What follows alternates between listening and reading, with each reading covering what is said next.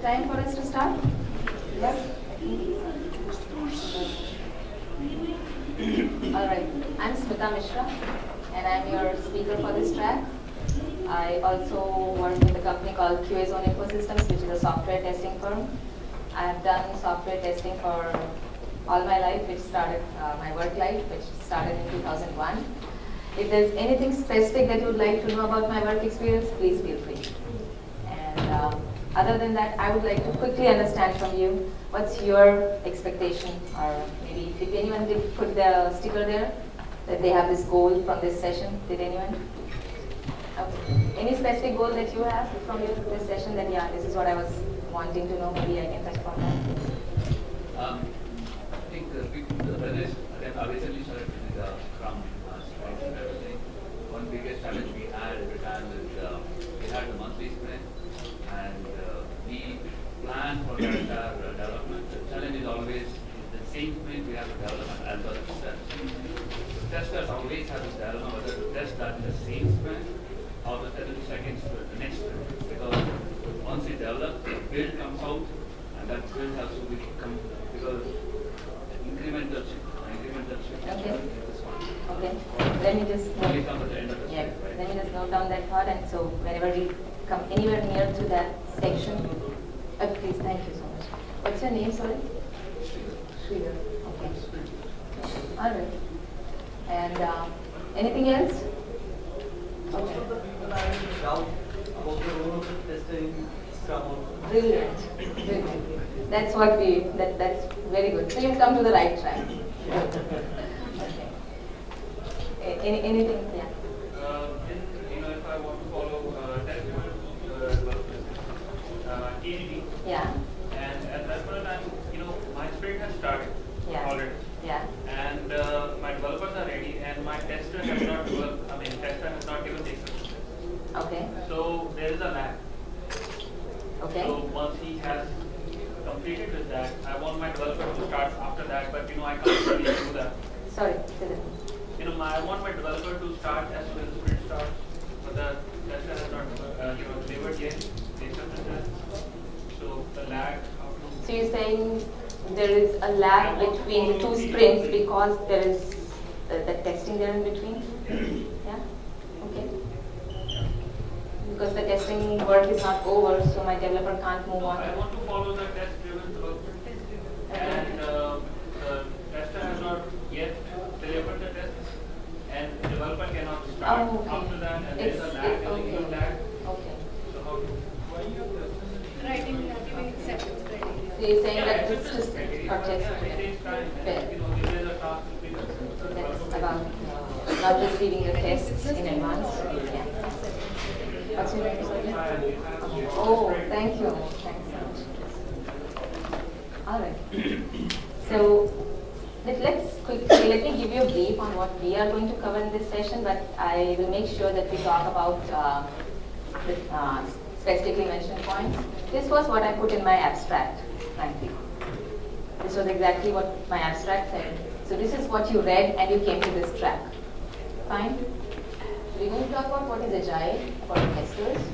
What is the tester's role and activity in typical traditional testing?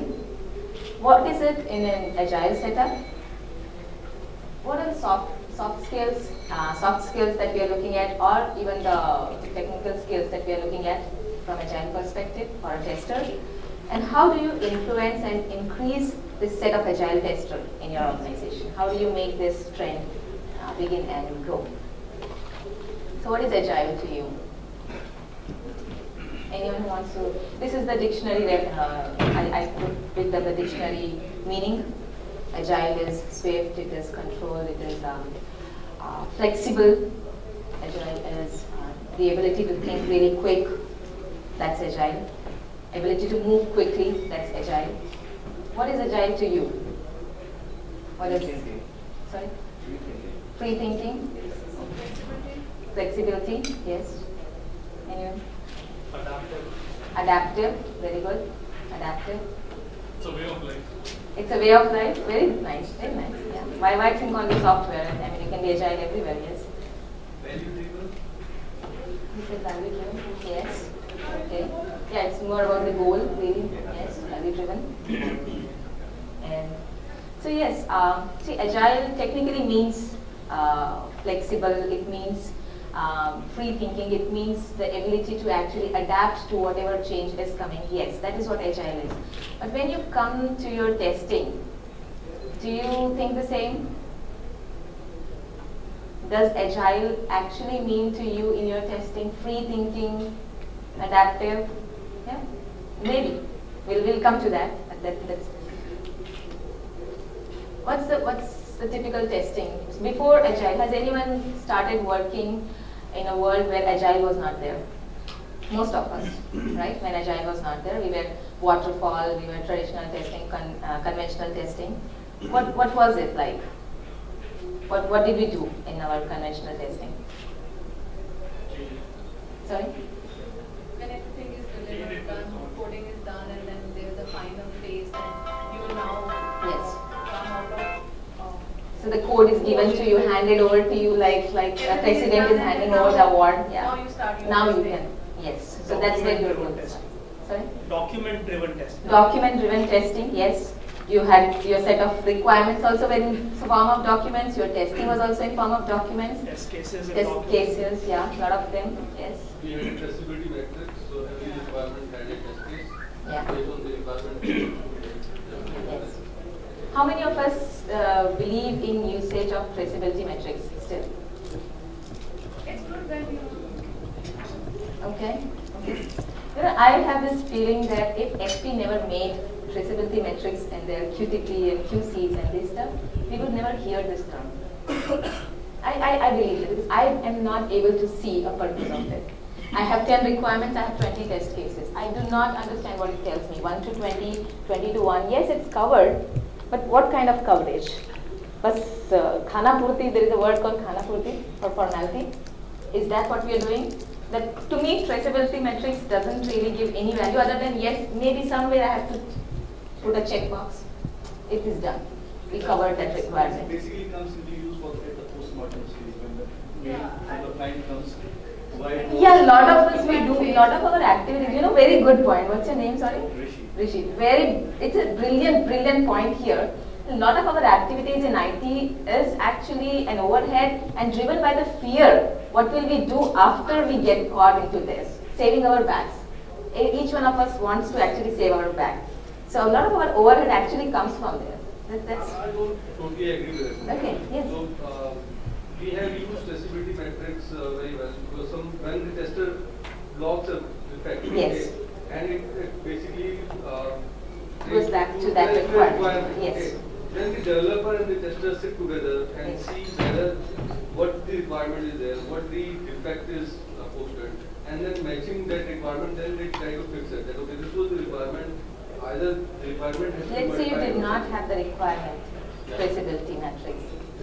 Let's say you did not have a traceability matrix. Okay. But what we do is, whenever a defect is mapped, so it is not that requirement will have a test case. Okay, what we do is, the test case should be mapped to a requirement. Okay, and this is what I am testing because this was required. Yeah. So the other way around, I we really get your point, I agree Namo. with that because without requirement, Yeah. how do you know what to do? Okay, that's okay. There's another point. Without requirement, how do we know what to test? You have to Okay. know acceptance criteria for it. You have to know acceptance criteria is fair, but without requirement, how do you test? Acceptance criteria is something important, but do we really need to have all the requirements before testing? That we will come and touch upon that topic. Yeah. Now, typically, if I remember, this was what we used to see.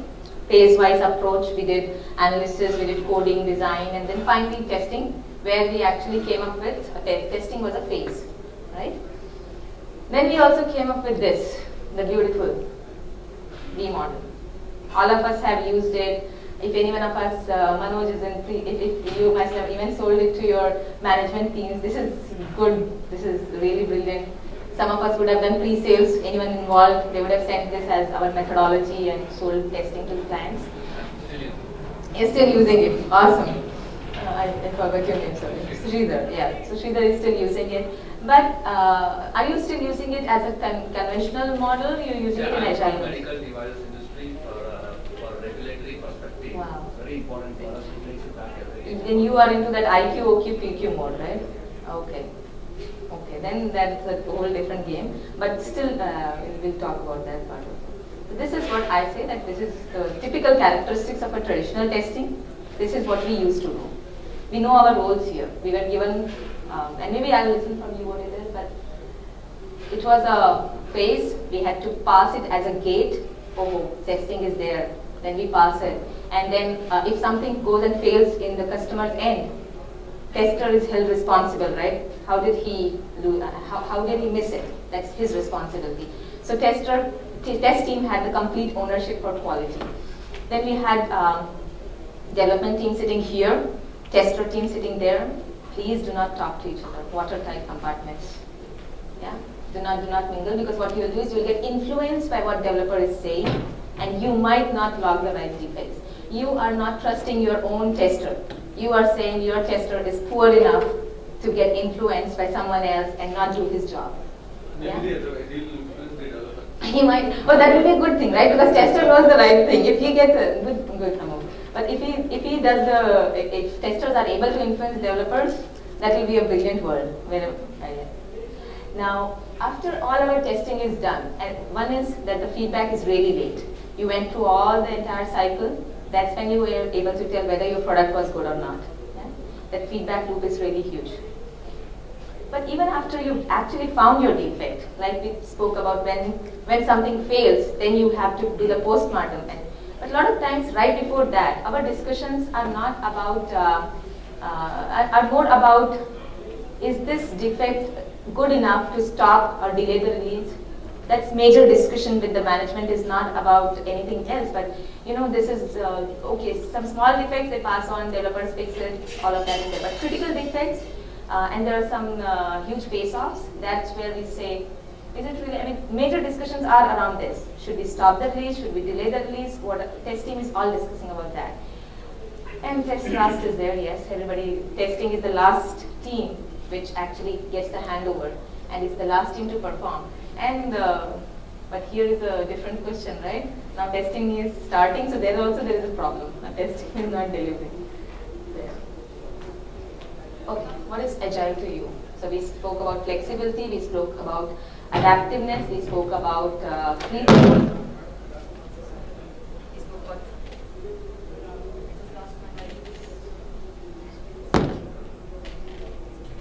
Can you hear me? No? I'm so sorry. On the first tip. So we're getting adaptive, responsive, all of it. Is it working now? So is it not? That's fine. That's not. Yeah. Okay. Fine. So compressing the schedule. Yes. This is what Agile is about. It's about no documentation. No planning. It's about coding up to the end. Like, okay, keep doing it, keep delivering, keep doing it, but keep coding to the end. No testers needed. Anyone who believes this? Yeah. Yeah, we don't need testers. We don't need testers. Good. Okay. Anyone else? Yeah. It speaks cross-functional teams, so everybody should be doing everything. Yeah. Okay. Yeah, that's a way of thinking, which is a good way of thinking. But we still need testers. I would say no. Agile is not about trying to. It may have come up for these reasons. Couple of them could be partially right or wrong, but no. Agile is not about compressing the schedule. It is not about removing the testers and making developers the testers. It's really not about all of this stuff. What is Agile then? Why did we get into this? Why did we say, people believe that Agile means there's absolutely no documentation. We don't have to write anything. It's so free. It's only about testing and coding. There's no documentation, but that's not what it is. So what is Agile about? It's just an umbrella term which was coined to put the extreme programming and scrums together originally. It has its roots in the iterative development. So we started from there. That's how Agile came into this world. But currently, what we are talking about is Agile. I'm so sorry, guys.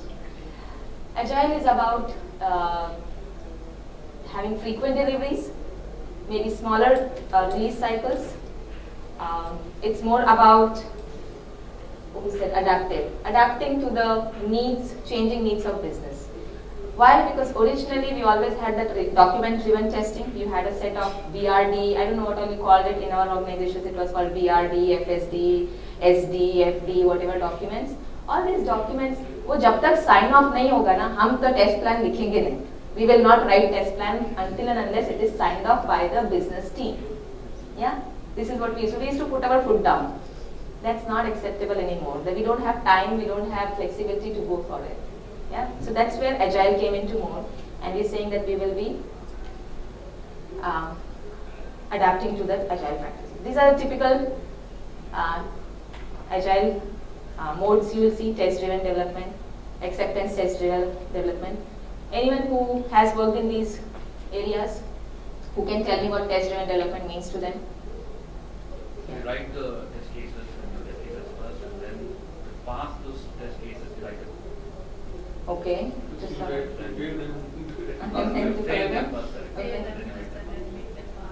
okay. Any? And so you first write your test cases, then you code accordingly. Then when you see the gaps, you fix them. So what it actually means is, like in this situation, that if the testers have not put in the test cases, you cannot code. I would say then it's another form of waterfall which has gone reverse and has gone wrong. Yeah, because it's like requirements nahi tha, we could not test, now tests are not there, we cannot code. Ideally it should not be. You should be agile, you should be flexible enough to do it. And we can talk about how we are doing that. Acceptance test driven, anyone? What is the difference between test and acceptance test? Also write the acceptance Criteria. So the business tells us, the people who are actually going to do the acceptance. Then we discuss it with them. There are 20 different stuff which are there. We bring them down to say, okay, these are the few acceptance, and then we kind of go to the same cycle of development and demonstration. Demonstration is a part of ATVD, which is important. You can add anywhere, and Rama, you're an expert on this. What it means is you develop something, you actually show it as a prototype, and then you move forward. So every time you're going ahead with a prototype model. Yeah? And then there is this exploratory. If anyone was attending earlier session of Mark Klein's, he was mentioning this is under methodology, exploratory, where people are wanting to build it, break it, show it to the people. If it's not working, let's scrap it, let's build something, let's actually focus on what people really want and explore. So that's another way of doing it. Here in TTD, ATDD, I heard that we had this test and acceptance criteria as basis. What is the basis for exploratory? But how do we go for exploratory testing or agile? Black box testing? Random? Okay. Anyone here? You try to discover the scenarios whereby you can break the software, break the product. Very nice. I would call it techniques. The scenarios to break the product, yes. A lot of techniques you will apply, but it is not random. That word random, ad hoc, please remove it from the dictionary. Exploratory is not random. It's a very, very, very intelligent and I would say to some extent planned, to some extent documented form of testing and development. You do develop and you do write your test cases and execute it at the same time, but that's because you are using that quick feedback method. You're saying, okay, this one passed, that means there is no issue here, but let me now try to fail this. So you write separate test cases. And I'll take 1 minute here to make you think of exploratory as a security testing. What do we do in security testing? Do we write 5 test cases and when they pass, we say that, yeah, it's secure? Do we do that? No, we actually try to hack it. You try to hack it, yeah? And record whatever we have. Yes. Hack it through what? It passed this way, but I am not satisfied, right? I know it will break. I know it will not break this way, but there is some way. It may not be the username and login passwords. Maybe not. It may be some SQL injection. Maybe not. It may be some XML, some cross-site scripting. I don't know how it may fail, but I know it will fail. There is some loophole here. What are we doing? We are hunting that bug. We are saying kahin to chupa hai, like we are like a lion and deer thing. We are trying to hunt that bug down. Do we do that in our testing? We don't. We write our test cases, test script scenarios. They pass, we're done. Good. Our product looks good. Let's think of testing as security testing, that will give you an explanation of how exploratory works for you. That's how it will work. You have written 10 test cases or test scripts looking at your product. If it fails, what do? You don't stop there and say that, okay, if it passes, you don't stop there. If it fails, you don't stop there. You investigate. So one is bug hunting, but when you get it, you investigate it also at your end. We'll come to that part if it's. Yes, please. Do we write test cases for exploratory testing? Yes, we do. Yes, we do. There's called something as charters. So, yeah, charters. What we do is actually, instead of writing those huge set of, having a whole requirements document and writing test cases end to end for those stuff, what we do is we break down our requirements or our project application into smaller parts, into those areas. We put our focus there. We say, I'm going to do performance testing on this module of this application, right? Now that is my charter. I'm going to break that part.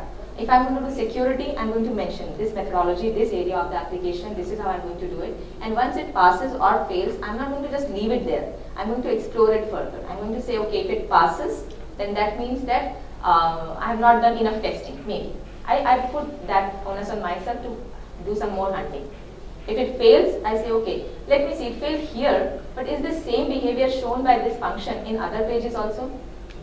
So that when I report, I say, I do not just put a screenshot of my page and say, you know what, it failed here, done this test case failed, this defect number logged, this is the screenshot, done. This is not how we do exploratory. What we do is, we go back and try to explore the areas surrounding it, related areas, and we say, okay, does it fail there? Yes, it does. So let me add that to my discussion, so that when I report my defect, yeah. Okay. Just a follow-up question on Yes. this, and please confirm, is this a correct statement? Yes. When we are doing normal testing, what we do is we write our test cases and we execute them Correct. and we concentrate. But in exploratory testing, we perform our testing first, we discover that something is broken, and then we document it. And that's basically what we are referring to as test cases. You could say it like that, but some amount of planning can still be done. Oh, of course, but planning will be So when- very initial. Yeah. Like, I'm going to target this module, I'm going to target the security, or I'm going to target these Yes. attacks or something. Yes. But that's pretty much it. But when you are targeting, exploratory are of different levels, but let's say you are doing it. You already know the product, because all of this will depend upon how much you know the product, how much you can explore, how much is already explored, what technology, how comfortable you are using those technologies, all of that. So yes, I would say you do write test cases simultaneously. The moment it passes, fails, I did this, it passed. I did this, it failed. You do these things, and you do simultaneous. Yes, that's exploration. Just to, what is the best practice? Like if I'm saying that I have like 20 releases, and when do you think exploratory testing comes into picture? Like it's a regular release after 2 weeks, and I'm already testing the user stages that I have to do. So do we put the exploratory testing within testing those user stories, or we plan something like end of 2 days after this release or something? Okay. See, there are, first of all, okay, there are two ways of looking at it. One is if you are doing a lot of script-based testing, I would say it will be very difficult for you to completely jump off it and break it. If you can, very nice, go exploratory completely. Exploratory does not mean that you will not script it or you will not document the details. You will do all of it. It will be a little different way, it will be leaner way, there will be no overhead documentation, and it will be simultaneous. So it's not like you've written some test cases 2 years back and you're still running them. It won't work there. You have to write it almost real time, but a little bit, I would say, some planning is done, and then your execution, during your execution, your test cases get completed, which does not happen in traditional testing. You passed 100 test cases, you are done there. You're not going back and changing those test cases because you could not find a defect there. In exploratory, you'll go back and say, okay, I passed these 100 test cases, right? So I don't need to do that anymore. Or maybe I'll do that as part of regression, but I'll change my test cases more so that I can find functional defects. So that kind of practice, it depends on how much time you have, if you can implement. And there is nothing as best practice for anything, frankly speaking. There's only a good practice in a certain context as this. What's your context? If in this it fits, it's a good practice there. If it doesn't fit, it's not a good practice for you. So whether the world says it's best practice, doesn't make any sense to you because in your context, it doesn't fit. Like if in a Scrum we talk about a continuous integration, you say this is my now workable software, I delivered it, and now I'm into next sprint, and now I'm doing exploratory testing and there is a defect, and and then of course my product owner will tell me, okay, I'll triage it later and all that. So, you know, the bugs that we found during exploratory testing, at what time do we prioritize them? See, prioritization will really be dependent on how critical that defect is to your product. Let's say you wrote all your good test cases, none of them could find a critical defect, but you were doing exploratory and you really hit upon that one thing that you needed. So, it's, I mean, do you want to fail to the next sprint? It's your choice. In a practical scenario, it becomes very low that, you know, which user story it was, you know, why, you know. See, a defect is a defect. Whether you find it through exploratory, you find it through in your sleep, you find it while eating, a defect is a defect. How you want to treat it? Very precise on the priority when you are asking that when to prioritize it.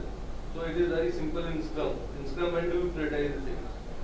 The sprint planning meeting, right? So that's when it is prioritized. I'll let Anand also add a point. Yeah, so the practice that has worked for us a lot is you found an issue in the system because in whichever form, exploratory or thought about test cases, you write a failing test for it first. And once you have a failing test, then prioritizing or fixing of a failing test is much more easier. So instead of in exploratory form also you found an issue, write a failing automated test around that, and then the team can rally around and figure out what's the priority of how do I get this build green. That becomes an excellent form instead of documenting it somewhere, which will be looked at some other people. Seeing it actually failing in CI is one of the best You're ways saying to automate it and show that it's failing. Exactly, it can be at unit level or wherever. And when the code is fixed, how the unit is fixed, the test has passed. Yes. One question is that in the other two forms, like ATD and TDD, Yes. we have seen that the test cases are written first. Yes. Okay. Yes. What I could figure out from exploratory is that this is done when the system is developed, right? Not before the system. You would need to explore the system, so yeah, you would need. It should be done, right? Yes. All right. What does your team actually expect? And this is, I'm just stepping back from Agile, from exploratory, from everything. I'm just stepping back for a second and I'm saying forget about what methodology, what conventions, what conventionals, everything. Just forget about everything. As a tester, what is your role? What does your management want you to do? When do you feel happy? When does your management feel happy? When do you get promotions? When do you get bonuses? What makes your management happy? What makes you happy as a tester? Is it the cost at which you're doing and you're able to deliver it at low cost, quickly? What is it? No defect in production? What is it that makes you happy? Or maybe your management happy? Better margins make them happy. Better margins, so the cost of testing should be low. You should be able to do it in lesser number of days, less manpower. Yeah. Quality. Yeah. The actual usage of that product by their users. Are they able to do what we promised them? Okay, so Which would if mean it's a higher adoption of product by the customer, it makes them happy. That will in turn drive the revenues or whatever it is around that. Customer satisfaction. Yeah, customer satisfaction. When you are in meetings with them and saying, okay, good job, even done, good job, we are not able to find the defects and all that. And it is working as expected or the user acceptance. It makes you as a tester really happy that, okay. Yes. To my experience with the testing team, I'm not a tester, but the tester felt very happy when they are able to find out a CVD2 defect. They have the top So, first. yes, so that. Okay, I'm able to find out a defect, the tester is very happy. They don't care about management. Yeah, that's fine. Good. Yeah, I was just saying that's a classic case of our industry going and following the wrong practices, Yeah.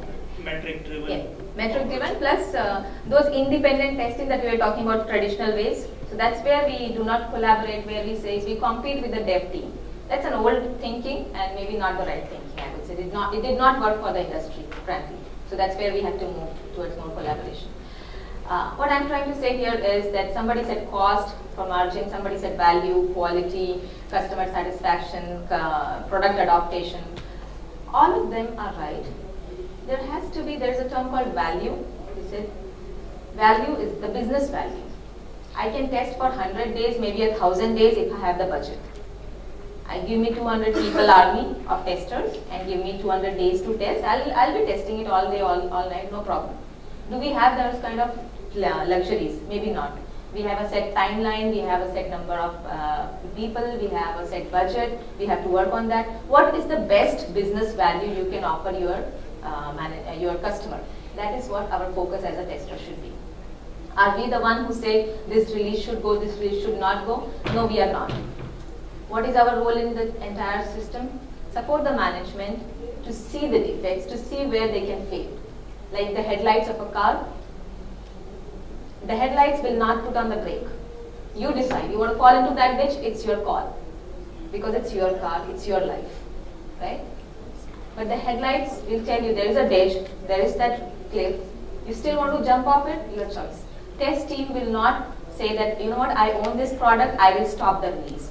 You cannot. Business owns it. Business has spent the money there. If they want to go with 20 features only out of 100, their call really. Honestly, it's their choice what they want to do with it. What you can do is show them the right picture.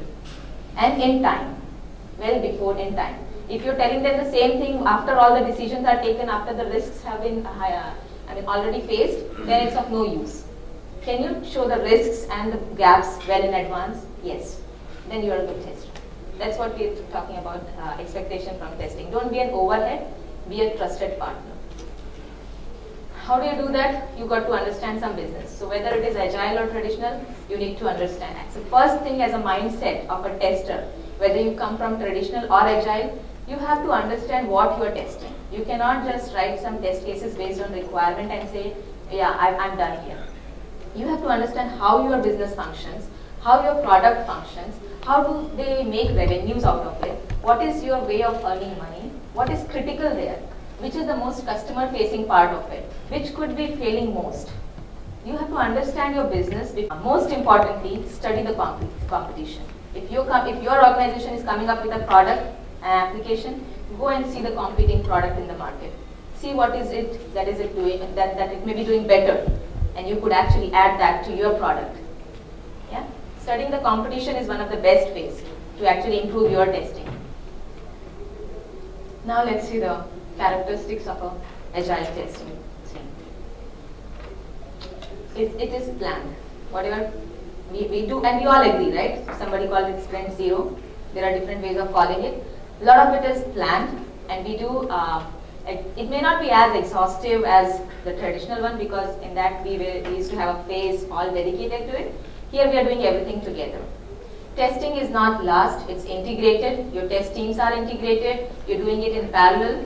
You're collaborating. This is how your agile scenario looks like. When you are into an agile system, you're not away from your dev team. You're part of it. You may have to run unit testing. A lot of us, we say, you know what, unit testing is developer's job. Maybe not, because a sprint can only be as fast as its slowest component, right? If you take a lot of time in testing, or dev is taking a lot of time in coding, your sprint is bound to take a lot of time. What can you do? You can actually support each other. Can you write unit test cases for your dev team? Can you actually sit and execute it for them? Please do. If you're competent enough, please do. Can they pitch in once their development is end? Can they pitch in to do your testing? Yes, they can. They have time, right? Then do it. So here, earlier in conventional testing, only testers tested. In agile testing, everybody is testing. Your manager may also have to sit and test. And actually, it's a good practice to do that kind of defect bash. You know what a bash is? Birthday bash. Anybody heard? Birthday bash. What do we do in birthday bash? Cut cake is so birthday celebration. What is birthday bash? Anyone who stayed in hostels?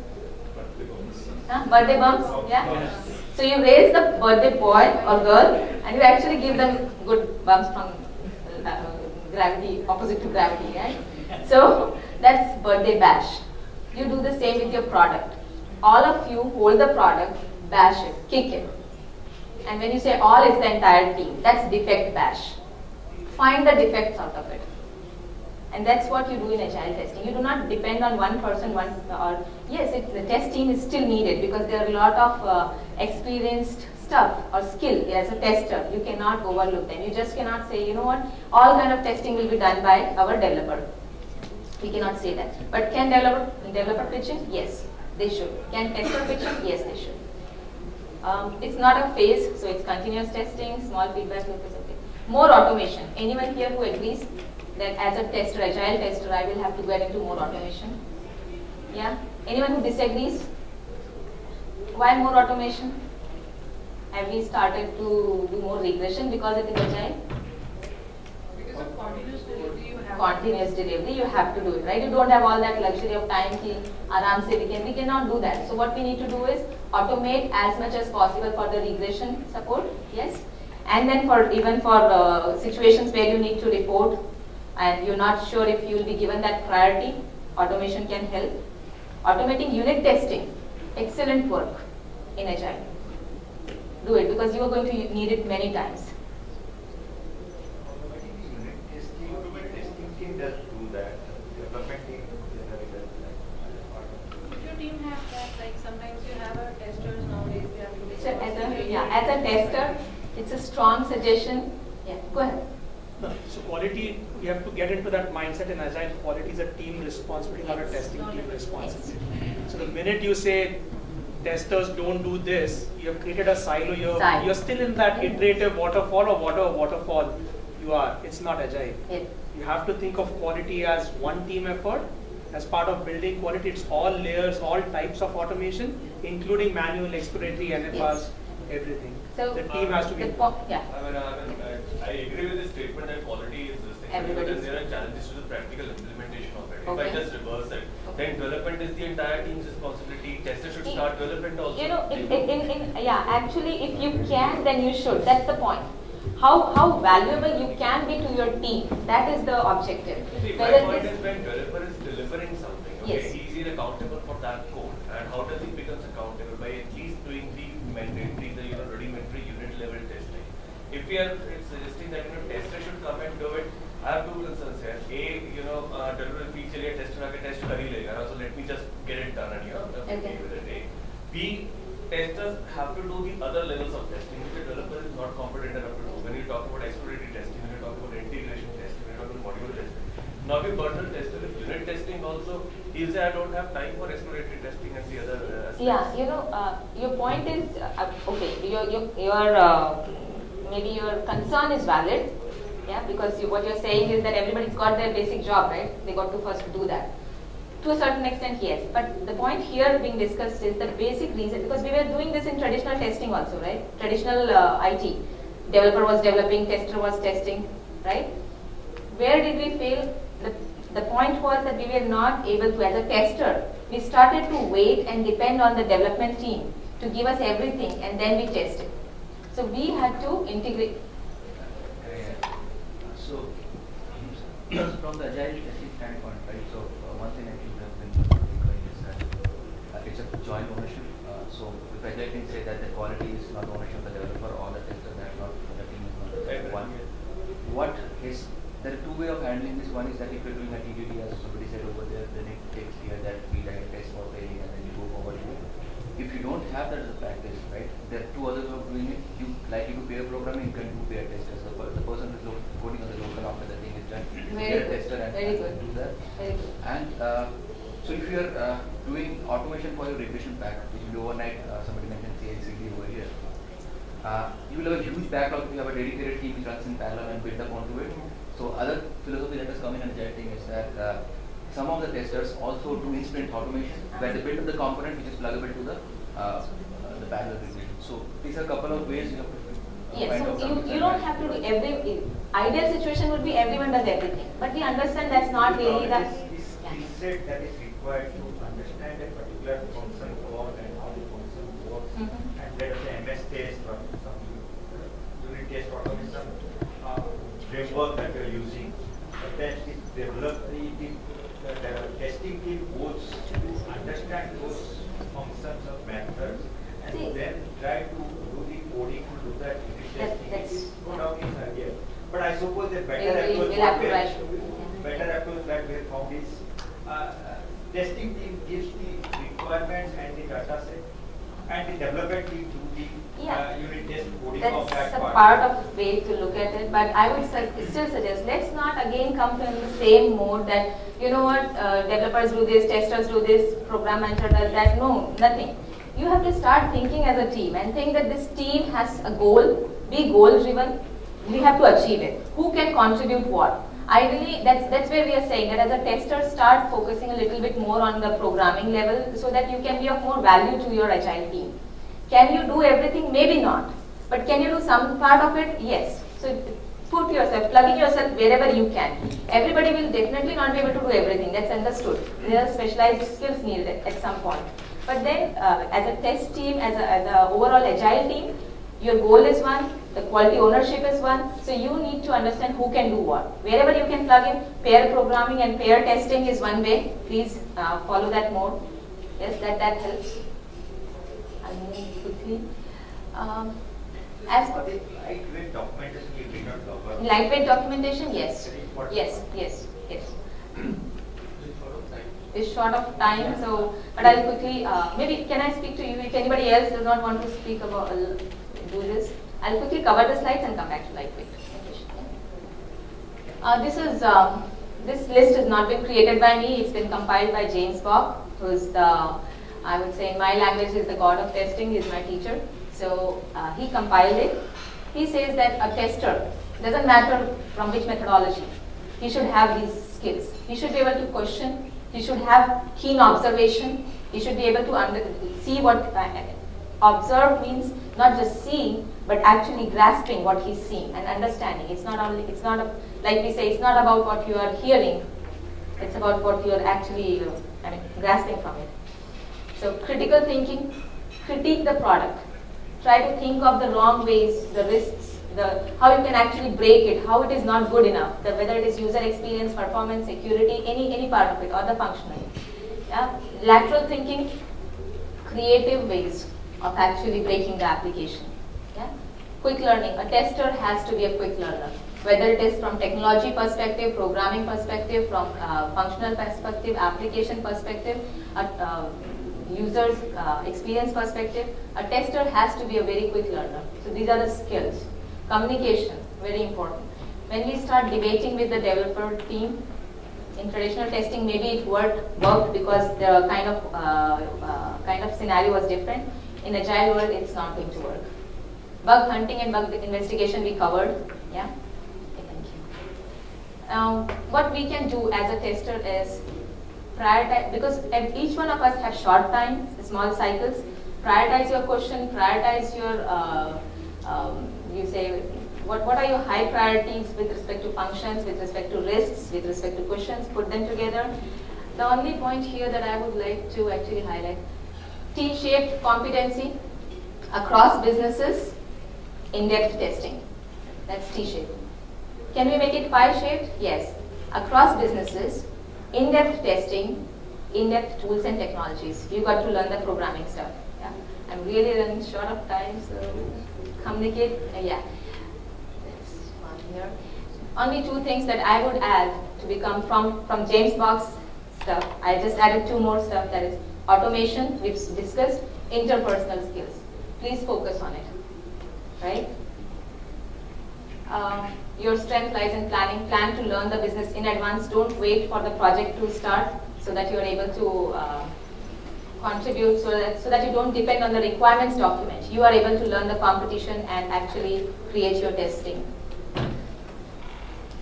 Give your testers some space to nurture and grow so that they become agile testers, so that they are able to, they're comfortable questioning. If you don't let your team question, you won't be able to build agile testing. Change your perspective. You have one heart, you know how difficult it is to exchange one heart. Your team has many, your business has million hearts. Please think from your business perspective. They've got million hearts to exchange. How can you actually accommodate all of them in your product? Right? Thank you so much.